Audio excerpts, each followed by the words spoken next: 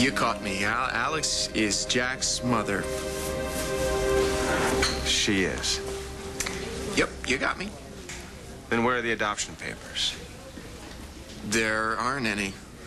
Why not? Because Alex didn't want to sign any. Because she's wacko. I'm just lucky that I got Jack away from her when I did. Hey, you said Nellie was a wacko, too. Well, Nellie is a wacko, too. And why did you hire her anyway? Why wouldn't you tell Blair the truth? Because Blair hates Alex. And really, it was hard enough for me to get Blair to take Jack after losing that baby in Mexico. And if she had known that she never would have taken Jack if Jack even smelled like Alex's genetic makeup. But she would take a baby from a strange, insane person? Yeah. Well, it worked, didn't it? Oh, Todd. Oh, come on. Hey, look at it this way. At least now you know everything. Yeah, I guess. Except what? Who's Jack's father? Right while you were away, just as Asa said, a doctor. He wasn't there for me, and he wasn't there about Al. He was there for Todd and Todd's son. So, it's all about Todd, again. Todd and his son. Nothing about your son. Nothing about him lying to Jen. Nothing about anything other than Todd. I'm sorry, Bo. Well, I'm sorry, too.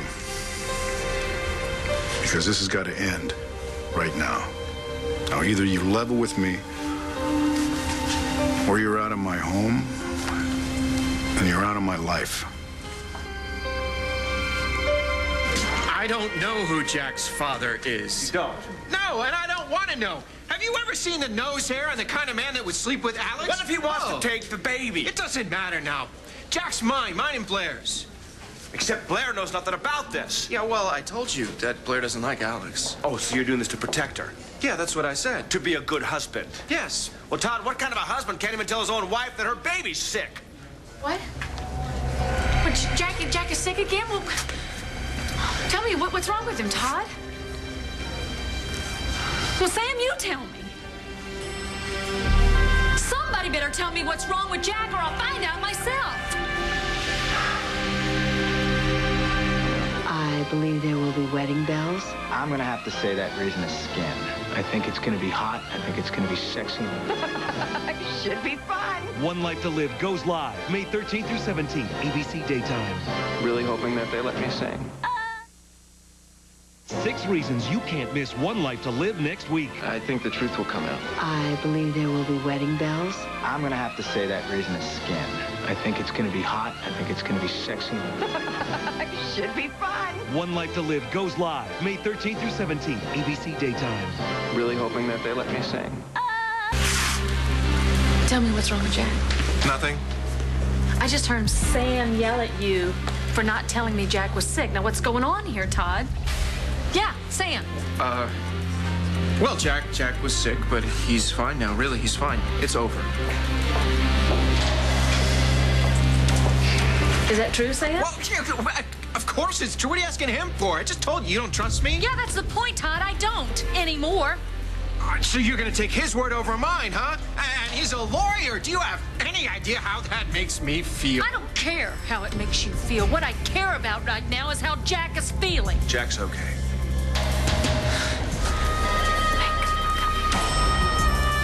Thank God.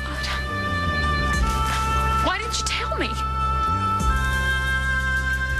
Just here and there, and Sam won't want to just take me out for drinks, take me out for dinner, dancing, maybe even breakfast. Okay, let's see. Wonder how this looks. Oh, this is ridiculous. With all the money this hospital has, you'd think they could afford a full-length mirror in the dressing room. Maybe there's one in here.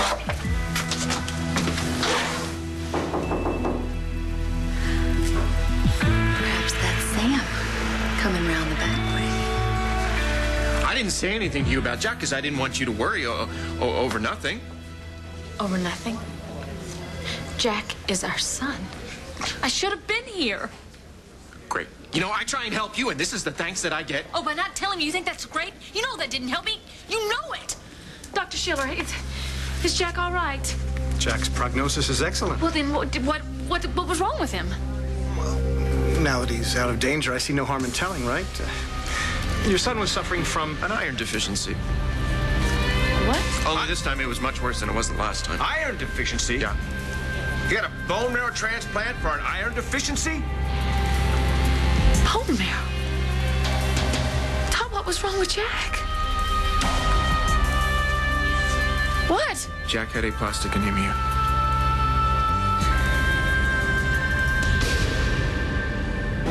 What are you doing here? I'm sorry. I came in to tidy up. I thought you were gone. Well, I'm not. Okay, I'll come back later then. All right. Just a minute since you're here already. Perhaps you could help me. I'm expecting someone, a man. Oh, really? Yes. And, he's an associate of the man whose child I just saved. Well, anyway, do you happen to know if there is a full-length mirror anywhere in this hospital? I need to speak to my husband. Alone. Now. I'll fetch Jack from recovery. Mrs. Manning, once you see how well he's doing, I think you'll feel much better. Did you hear that? I mean, Jack's doing fine. Jack's doing great. Yeah, I'm happy for him. You know, I'm just furious with you. You not telling me that Jack was sick is beyond bad. It's bizarre, Todd. Yeah, well, you were in Texas, right? I mean, if I had told you that Jack was sick, you would have gotten on a plane and come back here, am I right? Absolutely. And you would have gotten all upset. Well, why wouldn't I? Aplastic anemia? You know what, that's... Star almost died from that. Yeah, well, there you go. What do you mean, there you go? What? You're not even making any sense, Todd. None of this makes sense. When Star was sick with aplastic anemia, they told us how rare it was. How could this happen? You know, I said the same thing. I mean, really, how much bad luck can one family have? Come on, Todd, it's beyond bad luck. This is practically... It's impossible. Hey, Jack's not our birth son. I mean, if he were, it would make sense. But he was adopted. Todd, how could Jack have the same rare disease that Star had? No, this... My relationship with Todd is strictly business. I don't expect him to hurt me in any way. Yeah, but see, nobody ever does. Right up to the second that he strikes. You've never seen him at his worst, right? I have. Todd is no threat to me. He needs me as much as I need him, perhaps even more. No. As a style editor. Well, then you really are in trouble because Todd Manning hates needing anybody. That's when he's his most dangerous. Whatever this arrangement that you have with him, just get out of it. All right? Just as fast as you can. And if you need any help, all you have to do is ask me. Thank you. I can't. I've got too much to lose. Well, fine. You got even more to lose, so do I. All right, goodbye, Gabrielle. No, wait, don't. You know what? You can't give me your trust.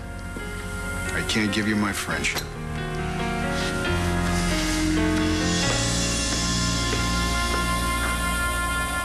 Hi.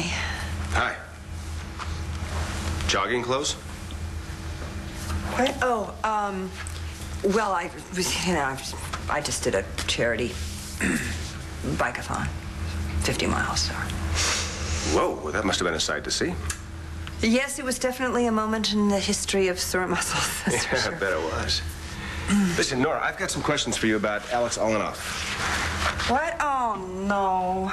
I guess that means she hasn't left town. I was hoping that she'd left town when I saw her yesterday. When did you last see her before yesterday? Ace's will reading, you know, when he faked his death. That would be in November, right? Did you happen to get a good look at her? Of course I did. She always makes sure everyone gets a good look at her. Did she seem pregnant? Trust me, Sam, she'd never do that to her figure. Why, did she tell you she was pregnant? No, but somebody else did.